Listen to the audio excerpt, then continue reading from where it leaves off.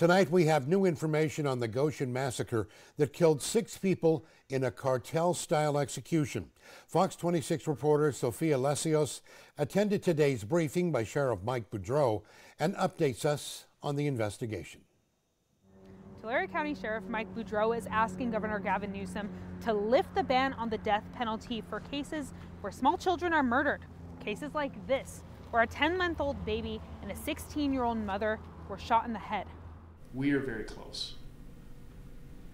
I don't want to say anything that would jeopardize not bringing these baby killers to justice. According to the sheriff's office, 16-year-old Alyssa Perez had gotten her 10-month-old baby Nicholas back from foster care just 3 days before the shooting took place. Nicholas was in foster care for months.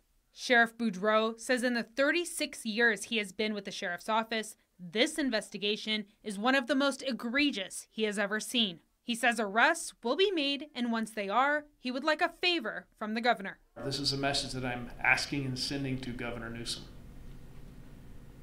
I would like him to lift the ban on the death penalty in cases where small children are murdered.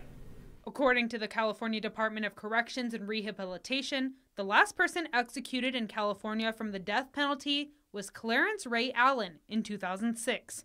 I reached out to Governor Gavin Newsom's press office for a statement on Sheriff Boudreaux's request, and they referred me to a statement he released in 2019, saying in part, "The intentional killing of another person is wrong, and as governor, I will not oversee the execution of any individual." Early on in the investigation, Sheriff Boudreaux said the shooting was a cartel-style execution.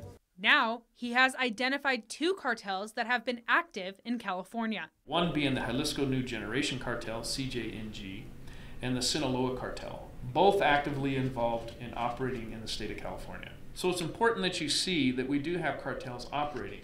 Many of these cartels who work very closely with gangs. And now, this investigation might be closer to home. The investigators strongly believe that the shooters in this case are gang-related from the Central Valley. The Tulare County Sheriff's Office says dozens of private and general aviation airports are currently vulnerable throughout the Central Valley due to drug traffickers and possibly cartels. In Visalia, I'm Sophia Lesseos. Tulare County Sheriff's Office has bumped up the reward for information that leads to the capture of people involved in the Goshen Massacre to $20,100. This horrific shooting resonates with people across the nation. One person donated money from New York, another from Maine.